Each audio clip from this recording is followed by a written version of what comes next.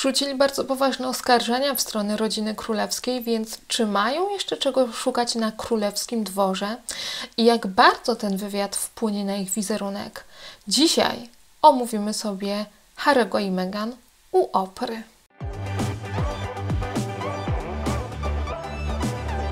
Cześć, dzień dobry, witam Was bardzo serdecznie na moim kanale. Ja jestem Żaneta i jestem PR-owcem i dzisiaj poruszymy temat, o który prosiliście mnie w komentarzach, ponieważ omówimy sobie wywiad Harry'ego i Meghan u Opry. Nie omówimy sobie krok po kroku całego wywiadu, dlatego że w polskim internecie nie jest on legalnie dostępny, tak by można było go użyć w materiale, ale omówimy sobie wywiad jako całość, jakie wrażenie ten wywiad wywarł i też zastanowimy się nad tym, dlaczego w ogóle do tego wywiadu doszło, jaki był cel tego wywiadu i jakie skutki ten wywiad wywołał. W USA wywiad z Harrym i Meghan wyemitowano 7 marca.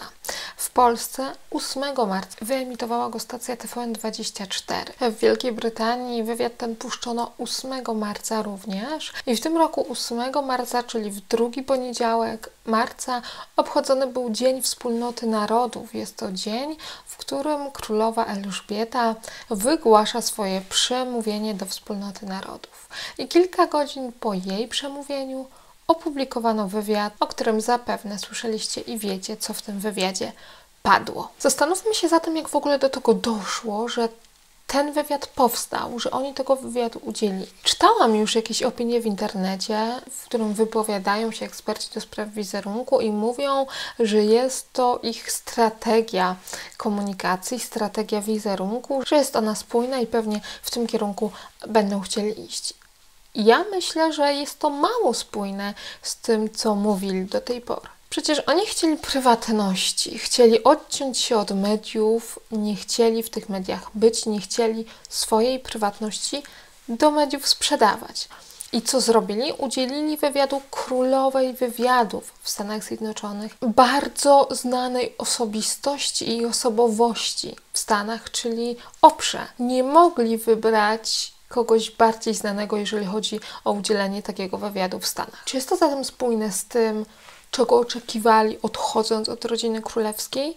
No nie do końca, bo skoro decydujesz się udzielić wywiadu i padają w nim takie słowa, o których za chwilę sobie powiemy, no to nie jest to ukrywanie swojej prywatności i chronienie tej prywatności. Zacznijmy od tego, co jest często pomijane przy omawianiu tego wywiadu, czyli to, jak został on podzielony. Zauważcie, że pierwsza część wywiadu to Meghan i Oprah i ich rozmowa, a druga część wywiadu to Meghan, Harry i Oprah. Nie ma zupełnie części, w której wypowiadałby się tylko Harry. I to też jest dla nas jakaś wiadomość, to też jest dla nas jakaś informacja. Pamiętajcie, że wszystko może być informacją, którą oni chcą przekazać. Drogi mogą być dwie. Pierwsza może być taka, że Harry nie chciał jakiejś presji wywierać na Meghan, chciał, żeby to ona opowiedziała swoją historię, żeby nie była skrępowana jego obecnością, tym, co będzie opowiadać,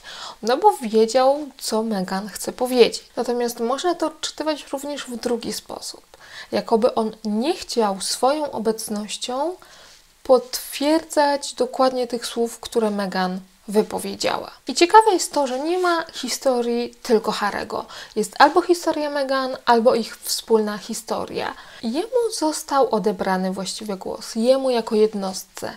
Nie ma Harry'ego. Jest po prostu Harry i Meghan. Ja teraz będę omawiać z pamięci to, co zapamiętałam, to, co moją uwagę zwróciło, kiedy oglądałam ten wywiad. Jeżeli znajdę fragmenty, to również Wam je tutaj dam w przybitkach. Wywiad się zaczyna, zanim Oprah przechodzi do zadawania pytań, to informuje widzów, że nie ustalała tego, o czym będą rozmawiać, nie ustalała, jakie będą pytania i oni zdecydowali się na to, że odpowiedzą jej na wszystko, o co ona zapyta. Dlatego ona to podkreśla, ponieważ bardzo częstym jest, właściwie jest to pewien standard, że kiedy idziemy udzielać wywiadu, to dostajemy wcześniej albo pytania, do których możemy się przygotować, albo chociażby zagadnienia, żeby wiedzieć, co będzie poruszane, żeby czuć się pewniej. Takie ogólne wrażenie z mowy ciała Meghan, z tego jak się zachowywała, jest takie, że albo musi być świetnie wytrenowana, albo musi być bardzo prawdziwa w tym, co mówi. Dlatego, że jej mowa ciała wydaje się w tym wywiadzie prawdziwa. Mowa ciała potwierdza jej słowa, potwierdza jej historię i wydaje się po prostu w tym wywiadzie szczera. Choć są momenty, w których nie do końca mówi prawdę. W momentach, w którym opowiada o Kate i tam pada takie pytanie, czy wszyscy Cię miło przyjęli, to ona mówi, że czuje, że wszyscy ją miło przyjęli, ale zamyśla się. To ma jakby pokazać, że jest jakieś drugie dno. To może być wyreżyserowane, wyćwiczone, a może być rzeczywiście prawdziwe. Wszystkie te fragmenty, w których mówi o Kate, są podszyte jakimś takim niepokojem. Więc wydaje się, że ta relacja z Kate nie układała się tak, jak układać się powinna. W tym wywiadzie padają ze strony Meghan bardzo mocne oskarżenia w kierunku rodziny królewskiej. Concerns and conversations about how dark his skin might be when he's born. What? And who is having that conversation? Mówi ona o rasizmie, mówi ona o dyskryminacji, mówi o tym, że potrzebowała pomocy specjalistów, ponieważ miała myśli samobójcze. Almost unsurvivable sounds like there was a breaking point. yeah, there was. It takes so much courage to admit that you need help. It takes so much courage to voice that. To są piekielnie mocne oskarżenia i warto ponownie podkreślić, że kiedy te oskarżenia padają, Harry'ego przy Meghan nie ma. Po jakimś czasie do Meghan dołącza Harry i po nim widać zestresowanie, po nim widać emocje. Zauważcie, że uroda Harry'ego sprawia, że u niego wszystkie emocje dosłownie widać na twarzy, na ciele, ponieważ pojawiają mu się czerwone przebarwienia. Zdecydowanie na jego twarzy jest podkład, ponieważ na początku wywiadu aż tak mocno tej czerwoności nie widać, ale kiedy porównamy sobie twarz do szyi, no to widzimy właściwie flagę biało-czerwoną. Jego szyja jest mocno czerwona, co oznacza, że dużo emocji w nim jest i dużo emocji też od niego ten wywiad wymaga. O czym Harry w tym wywiadzie opowiadał? I wouldn't have been able to because I myself was trapped. You were trapped?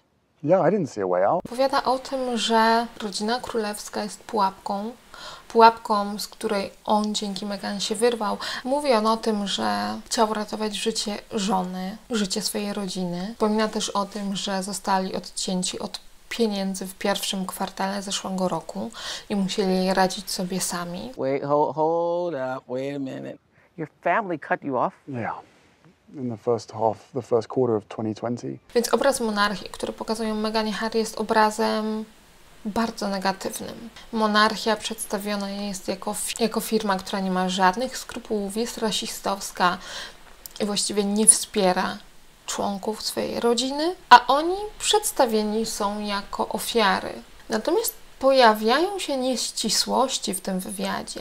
Nieścisłości związane z tym, co się działo wcześniej i jak to wyglądało, i też nieścisłości w wersjach, które oni przedstawiają. Meghan po raz kolejny powtarzała, że ona wcześniej nie googlowała Harry'ego. I've never looked up my husband online. I just didn't feel a need to because everything that I needed to know he was sharing with me, right? Że jej mama pytała ją o to, czy księżna Diana w ogóle udzielała wywiadów. Chciała bardzo mocno w tym wywiadzie pokazać, że ona o rodzinie królewskiej dużo nie wiedziała, że wszystko, czego się dowiedziała, to dowiedziała się od Harry'ego. Ona bardzo mocno, to jest kolejny wywiad, w którym ona to podkreśla, po to, żeby nie oskarżono jej o to, że miała plan, żeby być żoną księcia. Ale po raz kolejny tak mocne powtarzanie tego sprawia, że jest mało wiarygodne. Bo jest tak, że nawet jeżeli nie interesujemy się rodziną królewską, to te wiadomości do nas docierają i z pewnością też do niej docierały. Tym bardziej, że w mediach pojawiają się zdjęcia, gdzie na przykład pozuje z redaktor naczelną jednego z magazynów i na okładce tego magazynu jest ciężarna księżna Kate. Albo na swoim blogu gdzie wypowiadała się o życiu księżniczki, też nawiązywała do księżnej Kate. Tego bloga prowadziła, zanim stała się narzeczoną księcia. Więc to oznacza, że jednak miała jakieś pojęcie o rodzinie królewskiej. I to nie jest tak, że nic o nich nie wiedziała. Więc takie usilne podkreślanie tego, nie googlowałam ich, wszystkiego się dowiedziałam od Harry'ego, nie wypada mimo wszystko wiarygodnie. Druga nieścisłość jest taka, że ona mówi, że nie wiedziała, na czym polegają obowiązki pracującego członka rodziny królewskiej. A kiedy cofniemy się do wywiadu z 2017 roku, którego udzielili zaraz po zaręczynach, to Harry wypowiada tam zdanie, że I tried to warn you as much as possible. Próbowałem Cię ostrzegać tak bardzo, jak to było możliwe. Czyli musiał jej opowiadać o tym. Ona, zaręczając się z nim, musiała wiedzieć, jakie te obowiązki będzie miała. Padły tam też takie słowa, że kiedy dołączyła do rodziny, to wtedy ostatni raz widziała paszport, prawo jazdy i kluczyki. I że dopiero zobaczyła je, kiedy wrócili do Kanady, a potem przeprowadzili się do USA. I to też nie jest do końca zgodne z prawdą, bo jak w takim razie Meghan dostała się chociażby na swój baby shower zorganizowany przez jej przyjaciółki? Przyleciała do Stanów, więc musiała mieć swój paszport. Tym bardziej, że to nie była wizyta oficjalna, tylko jej prywatny wyjazd. Ona tam mówi, że nie mogła wychodzić z pałacu, że bywała wszędzie, ale tak naprawdę nigdzie jej nie było, że była bardzo samotna. To kiedy ona mówi o tej samotności, to jest szczere.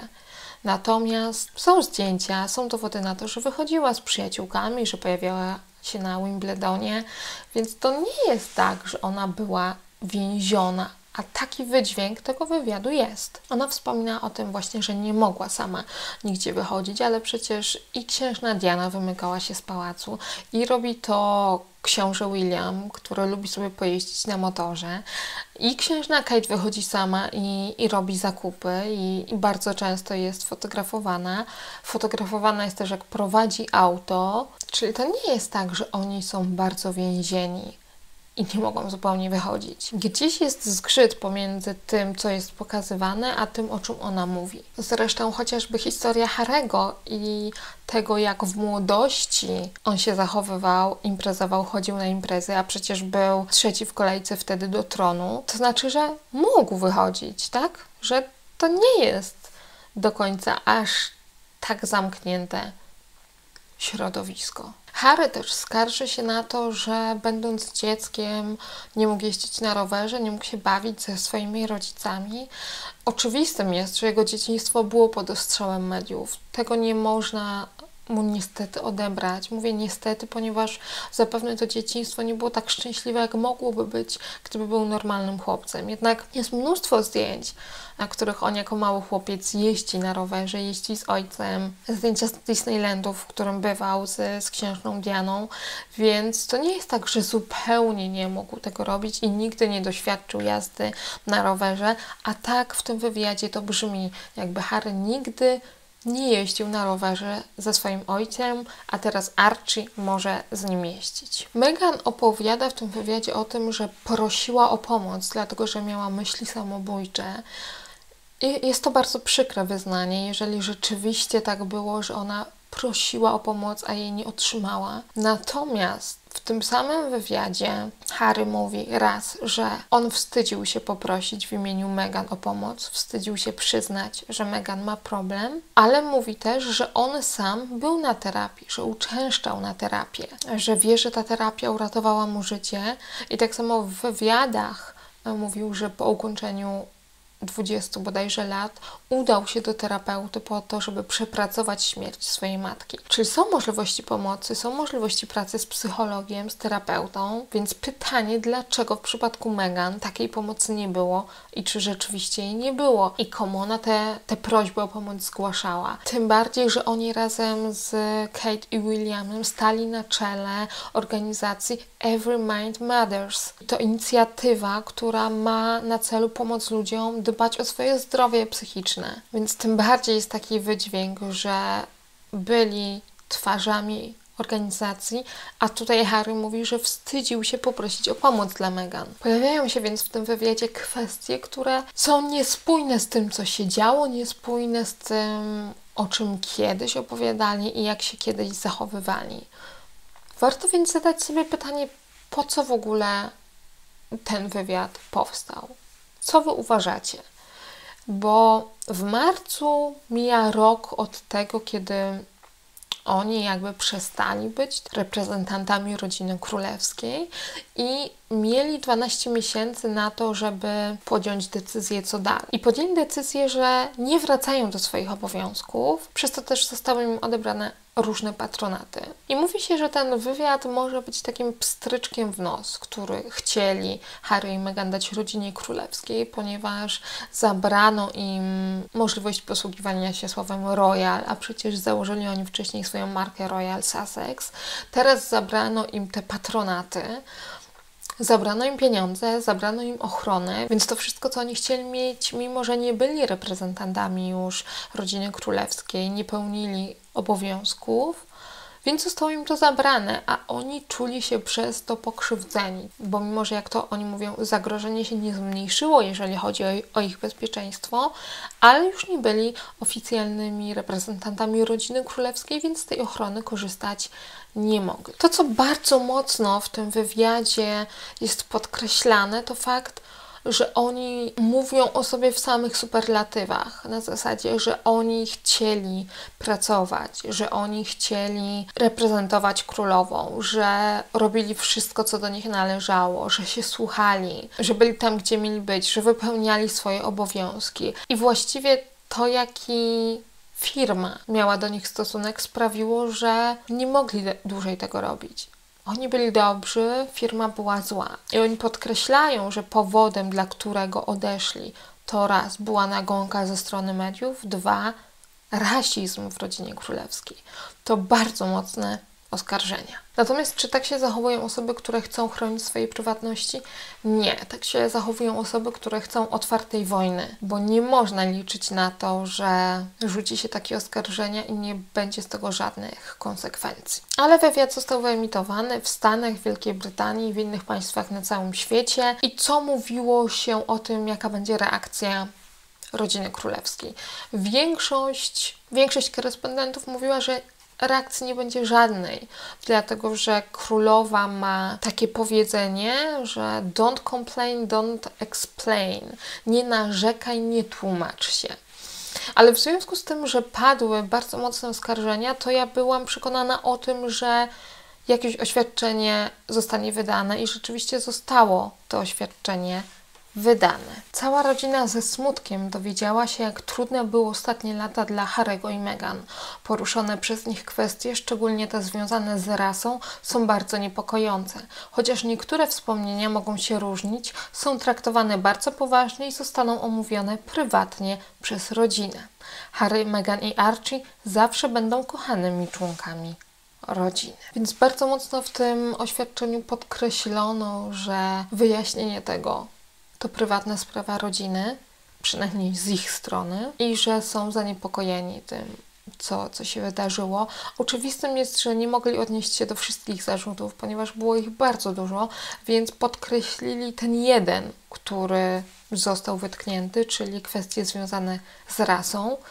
No i podkreślili też, że Meghan, Harry i Archie będą zawsze kochanymi członkami rodziny. Więc ta kwestia rodziny i prywatności była podkreślona w tym oświadczeniu. Dzień po wyemitowaniu tego wywiadu opublikowano sondaż w Wielkiej Brytanii, po której stronie stoją Brytyjczycy. W polskich mediach w zaledwie 5 dni od emisji tego wywiadu pojawiło się prawie 6000 publikacji w różnych rodzajach mediów, więc to zainteresowanie w Polsce jest tym tematem ogromne. No ale dobrze, wypuścili ten wywiad i co dalej? To będzie narracja, którą oni będą prowadzić, wydaje mi się, dalej. Być może powstanie książka, być może zdecydują się na dokument po tym wywiadzie. Zdecydowali oni, nie wybrali drogi prywatności.